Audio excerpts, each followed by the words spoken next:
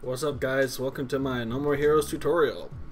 In the description you'll find a download link to a injector mod called SpecialK. What you want to do is open up the menu. It'll have a little pop-up at the beginning. I'm going to go to frame rate limiter. Check this, control click and make sure it's 60 even. Go to advanced, enable all these fucking things.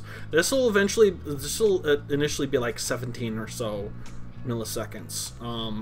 NVIDIA driver black magic. Obviously you have to have an NVIDIA card, but you don't necessarily need to have that.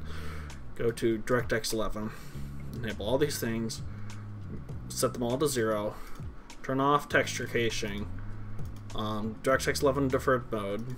Go here, click hide cursor when not moved, and that should be it. You can also turn on your on-screen display. Now what you want to do is you want to quit through the game menu by pressing pause. Obviously you can't do that here.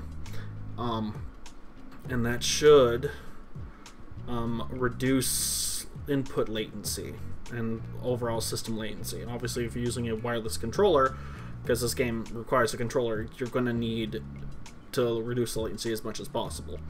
So yeah, that's about it. Thanks for watching. See you later.